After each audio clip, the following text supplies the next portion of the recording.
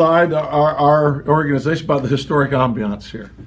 I played McKechnie Park many years ago, and to see this park grow and transform itself has been fun to watch. We drew over 100,000 people. That's a good number, because I can tell you the first 2 years here, in 11 and 12, the crowds were a little bit different. The park looked a lot different.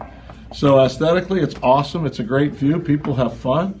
They're right on top of you as well, so they enjoy that. There's great interaction with the fans behind the dugouts and around the coaching pits that we've got. So we have all the facility we need here with that backfield, the cages. We love it here. Very happy to be here.